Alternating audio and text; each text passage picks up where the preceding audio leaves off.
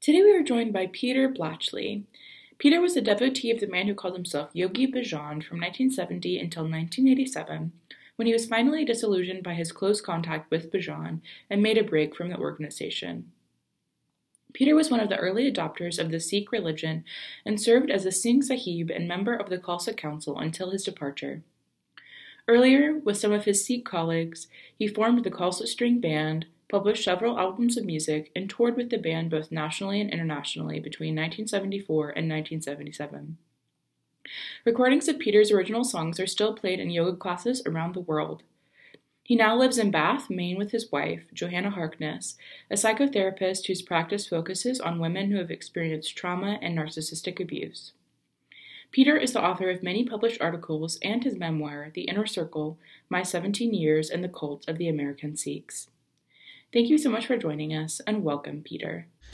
Hello, my name is Peter Blachly, and I'll be speaking today about recovering from the impacts of a manipulative cult.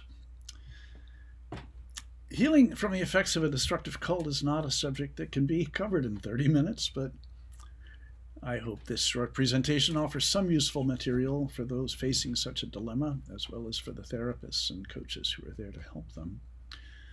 I'll talk a little bit about my own journey in and out of a manipulative cult. We'll examine the challenges and deficiencies one is likely to face upon leaving a cult, and the need to address and then shed the cult's distorted norms and indoctrination. And finally, I'll speak about deeper healing, asking what, in fact, does healing look like from a cult? A question that really comes into focus when we address the pre-cult and early childhood experiences that may predispose a person to join a cult in the first place. But before I begin, I should qualify that every healing journey is unique, and I would not be so presumptuous as to say that what follows is a roadmap. It's really more just like a set of principles, perhaps, for healing, and the conditions that one is likely to face upon leaving a destructive cult. Regarding my own journey, I'll be brief, because if you would like to know more, you can read my memoir, The Inner Circle, My 17 Years in the Cult of the American Sikhs, which, of course, I am shamelessly displaying here. I was born in Washington, D.C. to a musical and financially stable, but not wealthy, middle-class family. My father worked for the State Department. My mother stayed home and raised her 5 children, taught piano lessons on the side. I was the youngest, 8 years younger than my oldest brother. From a young age, I modeled myself after my middle brother, Alex, who was 5 years older, super intelligent, funny, musically talented, and possessed of an edgy, sarcastic wit that he exercised like a sword. I, too, was musically talented from a young age. My mother started me on piano at 4. At 8, I auditioned and was accepted into the junior choir of the Washington National Cathedral. And the following year, I graduated to the senior choir, which also provided me a scholarship to attend St. Albans School, one of the top boys' prep schools in the country. So far, that might sound pretty good.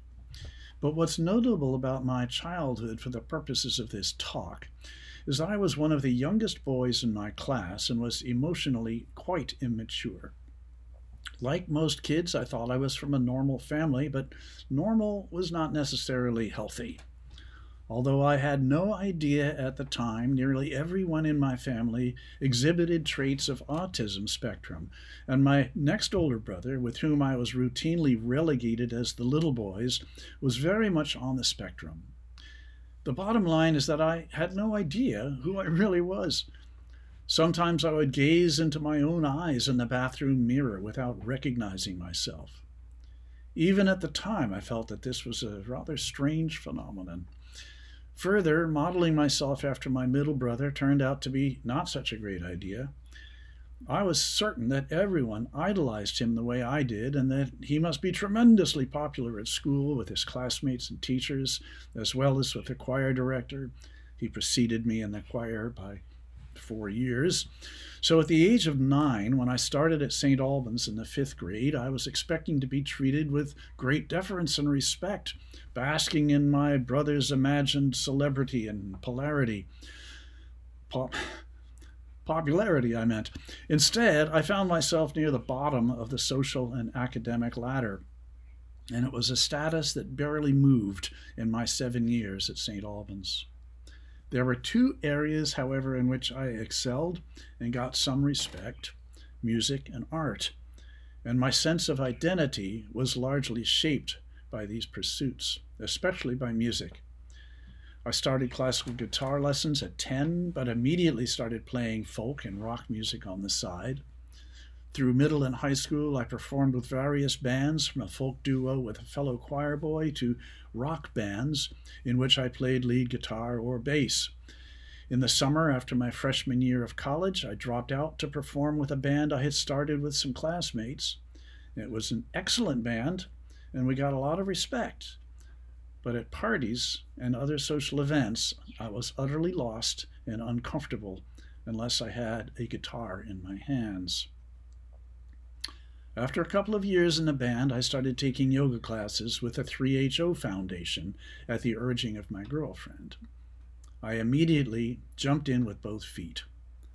I was convinced that I wanted to be a yoga teacher, and that would be an identity that I could live with. Within a few months, I was modeling myself after Yogi Bhajan, the founder of the 3HO organization. And in October of 1970, while still just 20 years old, I became one of the first Americans to start wearing a turban and white clothes and taking the vows to be a Sikh. I was in that organization for 17 years, and though it ended in painful disillusionment, it was an incredible and enticing adventure in many ways.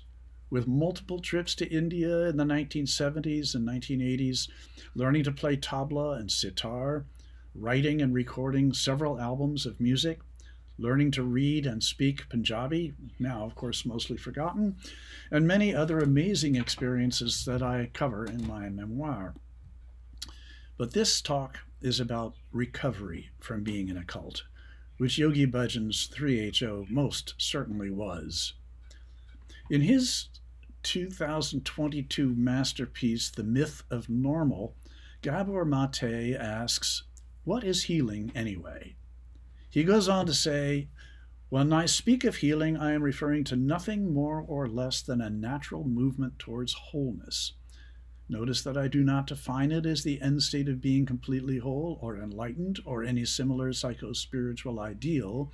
It is a direction, not a destination, a line on a map, not a dot."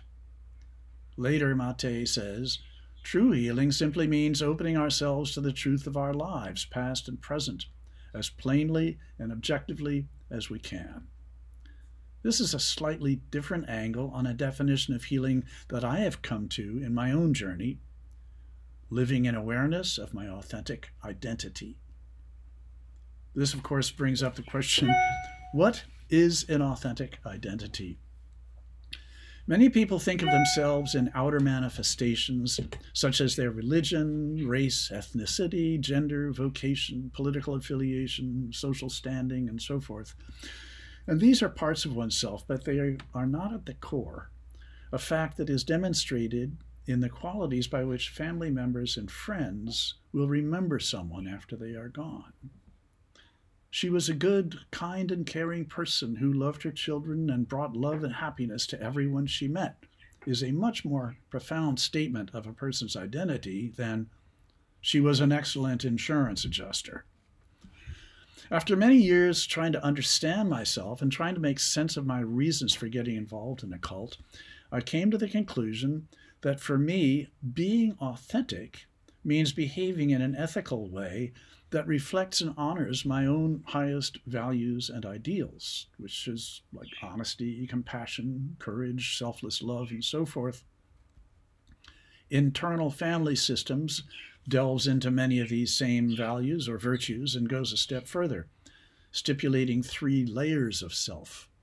The observer self, that's the part that observes and is aware of the external physical world and the internal world of thinking and feeling.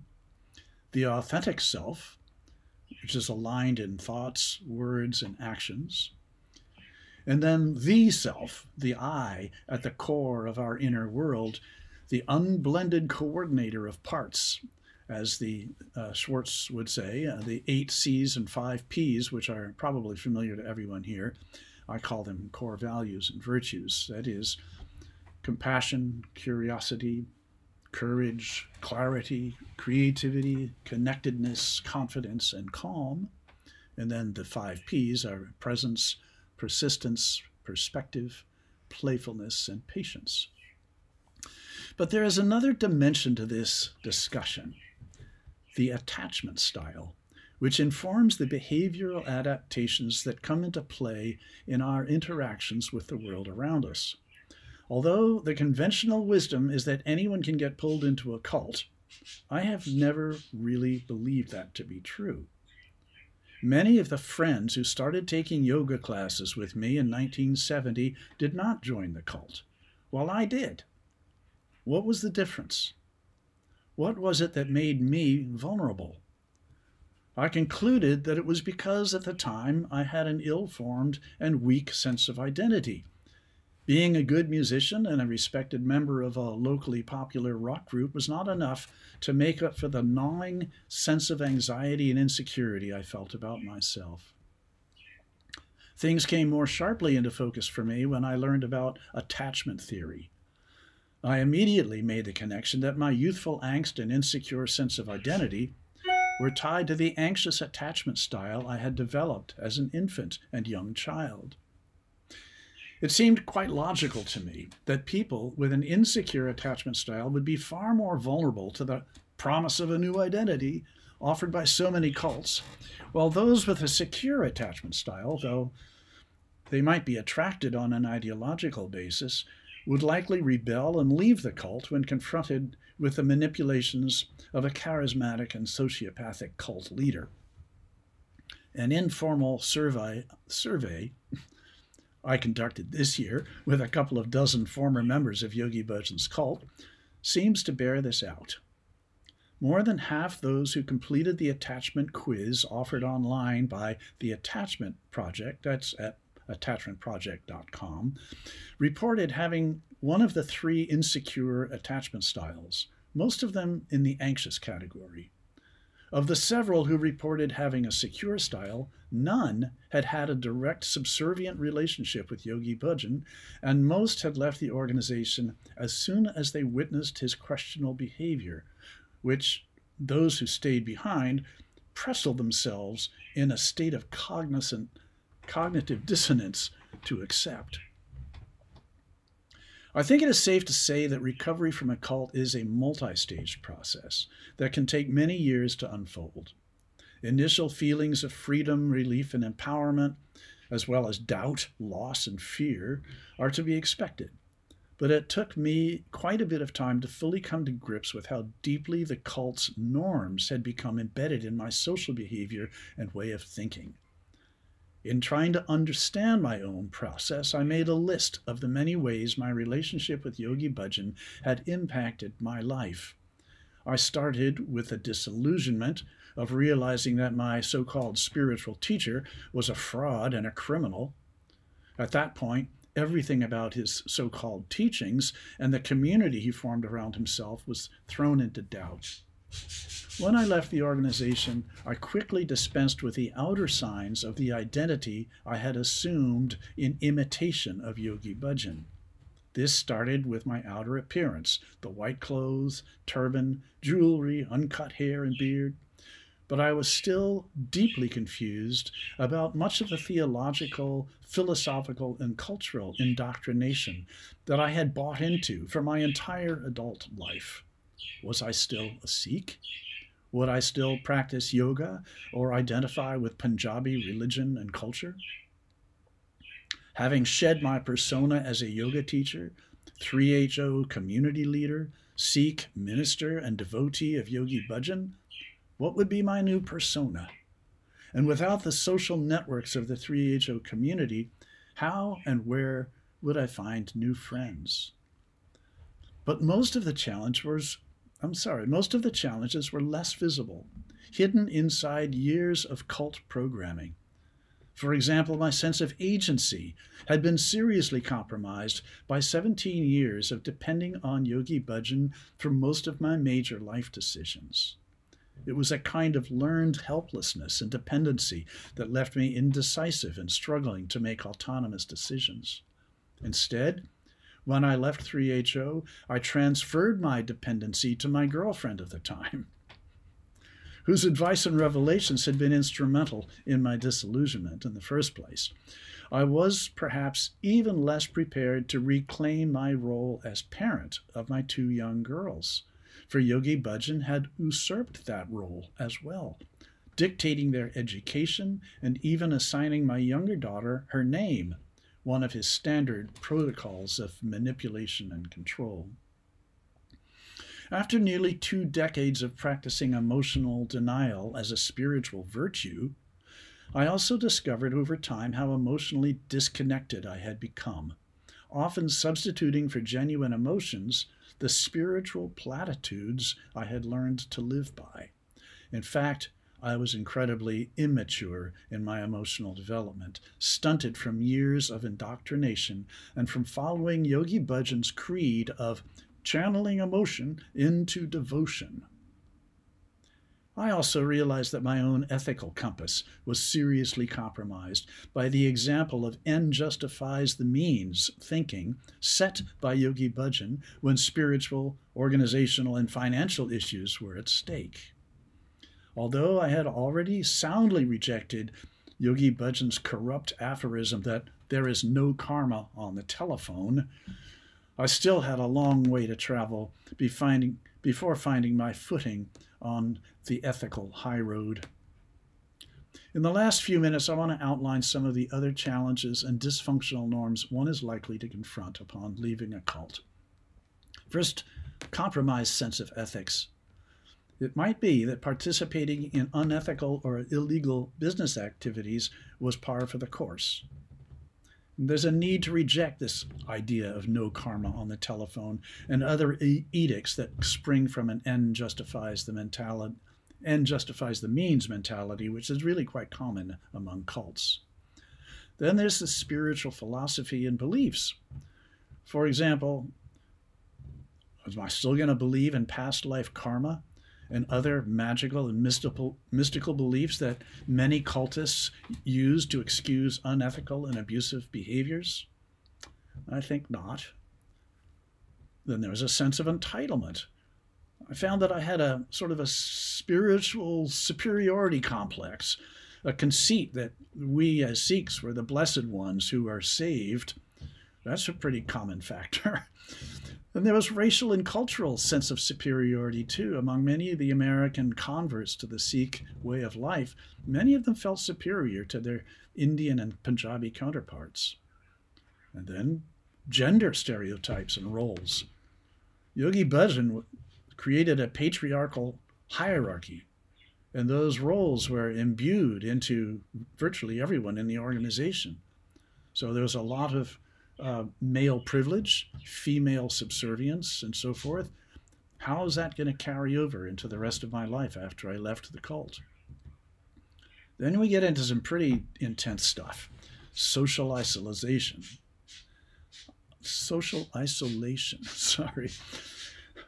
And alienation from children if the other parent stays in the cult. This is a very common thing, and it's really, really troubling.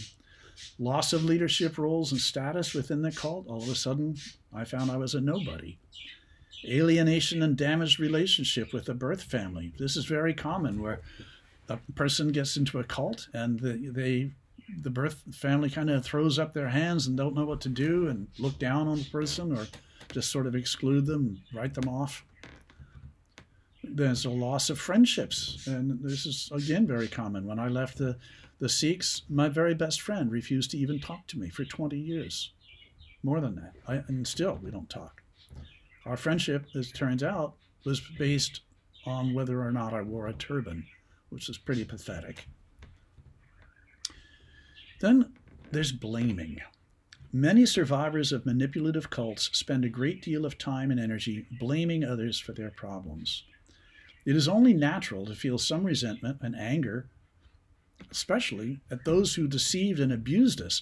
But ultimately, blame alone is not a pathway to healing, for it is basically an admission that one has given and continues to give their power away to an abuser.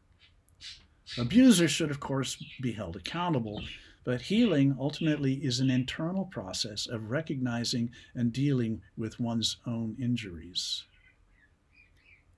There's practiced cognitive dissonance, realizing you ignored the obvious when it conflicted with beliefs and indoctrination. In some cults, anything goes if it is discreet, that is, if you don't get caught. And that's pretty much where Yogi Bhajan was at. Then curtailed academic and vocational education and lack of cultural literacy. Oh my God. Most cults have an anti-intellectual climate. Reading is discouraged. College and higher education are often deemed unimportant except where it would serve the purposes of the cult leader. So you might come out of a cult with nothing on your resume, or certainly nothing worthwhile. Another aspect of cults is weak boundaries.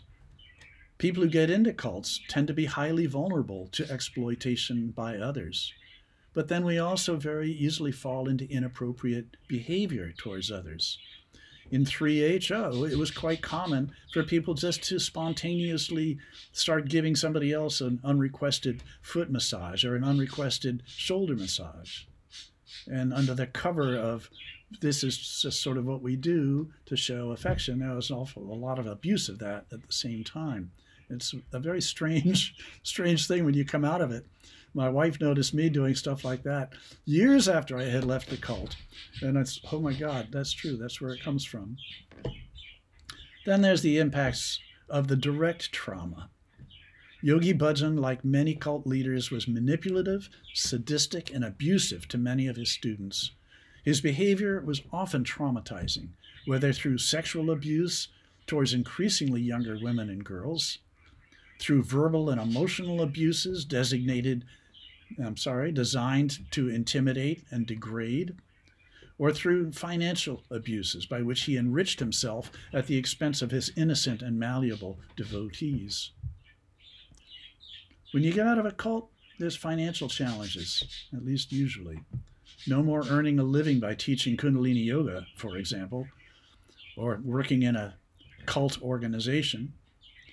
Then there are the costs of housing and support. Many cults are communal, and you don't have to deal with paying rent and dealing with your own food and utilities and all that stuff. And all of a sudden you leave the cult and you find you're out in the real world. It's not easy, especially if you have a broken home and now you have two households to provide for. And there's another possibility as well. If you were deprived of an education and vocational training, you might not be able to get a 9-to-5 job. And you might need time for recovery from the trauma itself before you're even fit to spend 40 hours a week working in a professional capacity. Finally, there's a sense of shame, guilt, and foolishness that often accompanies leaving a cult. You might be looked down upon by family and old friends, or at least fear it.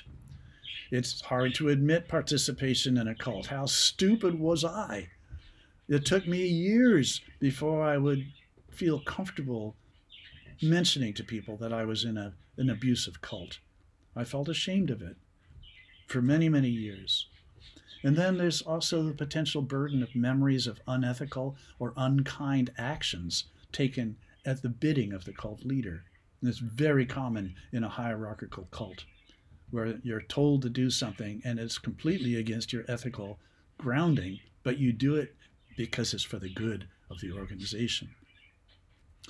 None of these conditions is easy to face, and taken together, which often happens at the point of leaving a cult, they do present an enormous challenge. Ultimately, I believe that recovery from a cult and recovery from developmental trauma should go hand in hand. As Lawrence Heller and Aileen Lapierre point out in their 2012 Healing Developmental Trauma, it is not always necessary to understand specific traumatizing incidents from one's early childhood. In fact, sometimes that can be re-traumatizing and counterproductive. But a person's attachment style can inform the kind of emotionally corrective experiences that can lead to a more secure sense of self, establishing a person on the path of what Gabor Mate calls a natural movement towards wholeness. That's all I have time for right now, but maybe we have time for a few questions. Thank you for listening.